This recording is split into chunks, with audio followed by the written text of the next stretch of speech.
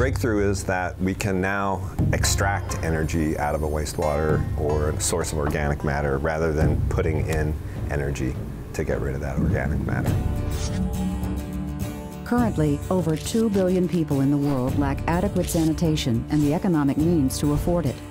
A new invention could hold the key to solving not only this problem, but the rising cost and consumption of energy across the globe. A new form of clean and renewable energy may be at our fingertips. So this is an example of a microbial fuel cell. In this container is nothing but bacteria and water. The bacteria are generating electricity, runs through that circuit, and that electrical energy spins the fan. Dr. Bruce Logan and researchers at Penn State have been working to take this breakthrough and develop a device that will impact lives globally.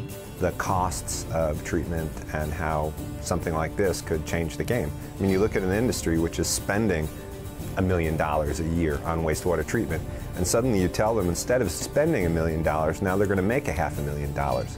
They're going to love that. It turns it from losing money into making money.